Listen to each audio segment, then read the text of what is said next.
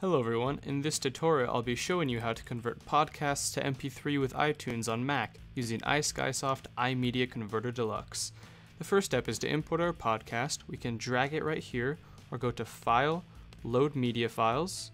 I'm going to select my podcast file, and then we want to make sure the output is MP3, so we'll go to Audio and select MP3, and then we want to make sure we have our proper folder selected to output. This looks good. And we'll go ahead and click Convert. Once your file is converted, this dialog will pop up telling us it was successful. Now we can open up the output, and we can now bring our podcast that's converted into iTunes.